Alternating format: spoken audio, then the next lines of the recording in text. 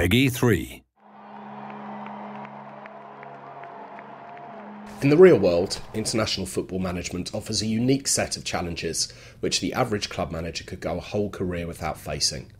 Challenges such as bringing together a disparate group of individuals for a short period, dealing with even higher public expectation, and having club managers be unhappy at you for picking their players, and also for not picking them, as this can affect the players' morale.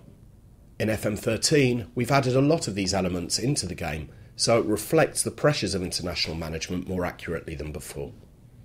As in the real world, the media focus on the international manager in FM13 is pretty intense. From the moment that qualification begins for an international tournament, right through to your team's exit, glorious or otherwise, the media is on your back to scrutinise every team selection and tactical decision. The press will always be there.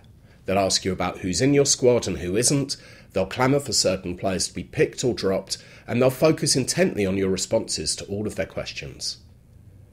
This media attention may be intense, but it does serve to focus the international manager's mind.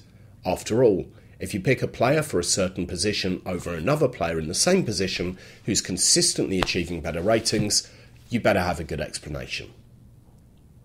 The media will also keep a very keen eye on how you deal with injuries to key players in the build-up to and during international games and tournaments.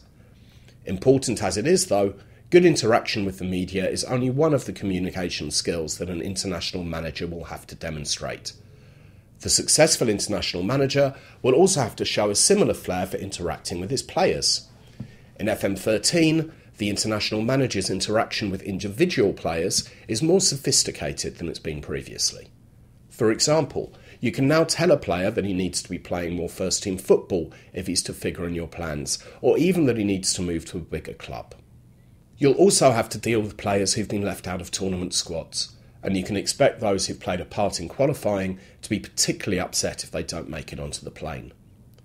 And it's not just about dealing with individuals either. Something which we've introduced into FM13 is that international managers will now communicate with their entire squad through team meetings, which take place both when you first assemble your squad and also before they return to their clubs. How you handle these team meetings will have a real bearing on how your team performs, and team meetings are also an essential tool for maintaining squad morale during tournaments. Just as in the real world, international management in FM13 is full of pressure, difficult, and possibly not for everyone. However, if you get it right, you could find yourself leading your country to tournament glory. Could there be a better incentive than that?